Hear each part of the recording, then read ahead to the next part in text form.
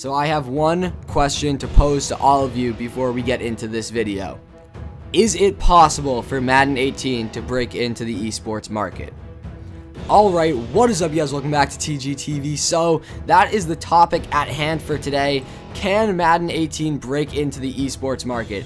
I think the biggest thing that I've been taking from all this news recently, I'm sorry it took me so long to make a video on this, but they have been making a lot of little improvements into this game that you might not completely notice. You'll take them at face value, but I don't think people completely notice what they could be doing for it. So, the first thing I'm going to point out, which is awesome, the story mode, My Career.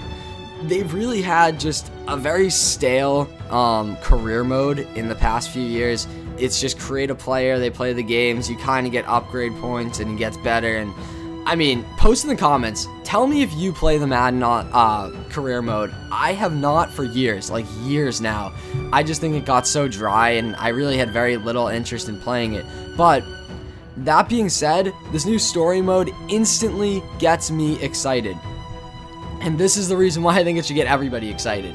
If you look at what 2K has done in the past few years, it has been so much more systematic and methodical than people give it credit for. Each little thing they do with their career mode, each little thing they do with Pro-Am mode, with Park mode, has all led up to this esports thing. They come in with a story mode, an engaging My Career mode. They take that, they evolve it. Well, in the same year, I guess, they evolve it into being the Park. They bring back the online gameplay. The next year, we still have the Park, but then we bring in the Jordan Rec Center. Now we go from getting these 2v2s, 3v3s, moving on to full 5v5s. Not fully polished yet, as much as people want to respect the Jordan Rec Center. So, next step, they take that and they move it into the Pro-Am. Here we go, we have teams of 5v5 players. It's not completely there though. You've got it in the arenas, you've got the refs, you got timed gameplay. Cool, 5v5. The next year, they take that from being a one-team captain, they turn that into a 10-man roster. You're on a roster, this is your team.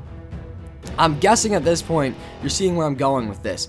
They're taking these steps little by little to assimilate people into the culture of creating a game where you are all playing as yourselves. It's becoming, like it is, a Pro-Am, professional amateur league. So, if you look at what Madden's done this year, I think they might be trying to take this step, and they're either, we don't have all the details yet. Again, my biggest thing with the speculation is taking things at face value, and don't assume things, just think what are the possible outcomes.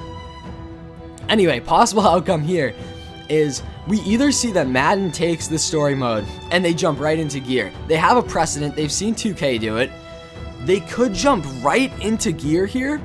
Low-key, I think this would not be a year for them to jump in. Obviously, they already would have been announced. But this is a great jumping off point for them. Because if you look at what they're doing, they have the story mode. They have this online team play. I'll have those screenshots up just to confirm that kind of stuff. But in the past few years, you know, you had your quarterback, wide receiver, running back was the normal thing, and then usually like a cornerback, a safety, defensive lineman. I want to say we would usually run on ours, or maybe a linebacker. Actually, sorry, yeah, safety, cornerback, linebacker. So the thing with 2K and Madden that's interesting is, with 2K you go, okay, we got our 5v5, we're good. Madden is the question of how many guys are going to be controlled. You know, I definitely think that this year they can't jump straight into things. I think they're doing a good job with that because it does look like it's going to be a 3v3 or 4v4. Assimilate people into playing this.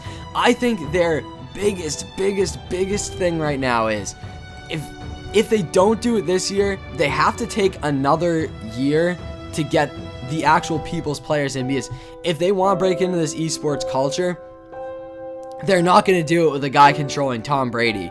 They're going to do it with a guy controlling Mitch Anderson. And that's what's going to get people engaged into this. I definitely think, you guys leave your thoughts in the comments on this. I think a lot of the stuff that I'm seeing this year, though, is stuff that's pushing towards being that more competitive online stuff. And they also, this is not completely related, but they do have the Frostbite engine in here. And you can't have a great online competitive game without having a great engine working with it, making sure everything's smooth, making sure everything works well. So guys, leave your thoughts down below. I thought this was a very interesting video to make.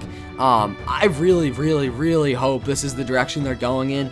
I know as much as you guys. I'm sure there's people at EA that know more than I do. I'm sure there's people, YouTubers, who probably might get an idea of this in the near future. I don't know if any of them do yet, but if any of you guys have any questions, please make sure you hit me up on Twitter. I respond to almost all DMs as long as I see them. Sometimes I forget, but if I forget, send me another DM. Thank you guys for watching. Subscribe, like, make sure to follow me on Twitter, and I'll catch you guys next video on Tuesday. Okay guys, peace. I'm out.